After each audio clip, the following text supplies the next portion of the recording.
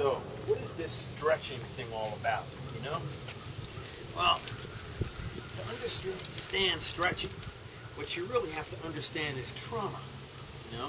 How the body responds to trauma, how the muscles go on alert, how the muscles tighten and restrict movement during the time of that trauma.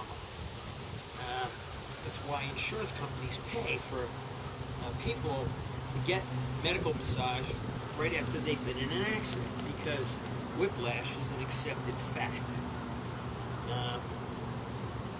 So what do?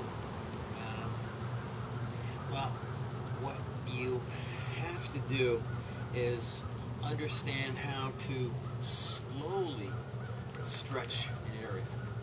But usually what you'll need is intervention first. You'll need to have something calm the area down. Like, hey, for instance, I'm working on somebody with a chest trauma from an airbag. And that trauma is so intense.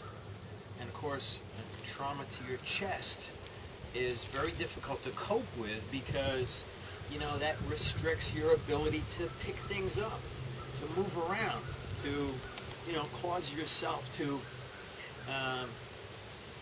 lifting things out of the refrigerator, because it engages your chest muscle. When that happens, you're gonna hurt. And so you need to address that, and you need to address that very slowly. I'll explain more.